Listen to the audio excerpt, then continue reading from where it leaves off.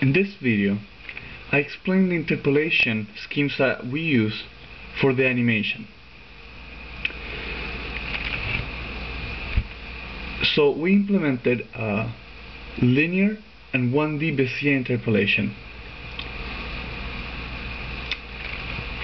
In order to illustrate this concept, I made two flow fields that are similar. They simply have all the vectors pointing upwards. I made a particle source on the bottom of the screen that will move from left to right. So when I start the animation, we can imagine the particle source as an object that emits smoke, and we can see how the trail of smoke will look like as the object moves from left to right.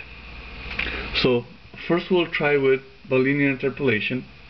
With linear interpolation, which is the default setting, I can change the interpolation kinds by pressing letter B. So I will start the animation.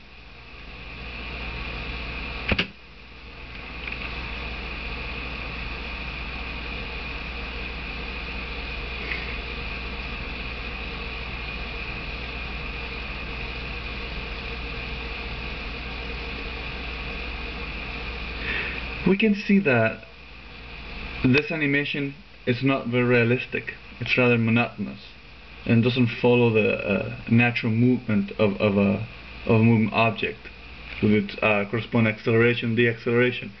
So we're going to use 1D Bézier interpolation, and we're going to use a curve that implements ease in and out.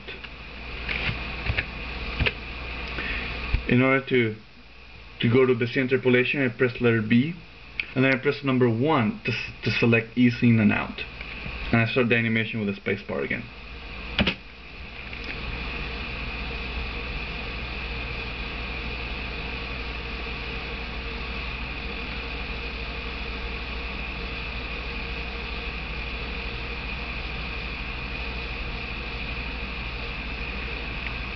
And also, an alternative interpolation we have is that with the C interpolation selected, we can press number 2, and we use a curve that will implement anticipation and follow through, and we can see how the flow behaves when that happens.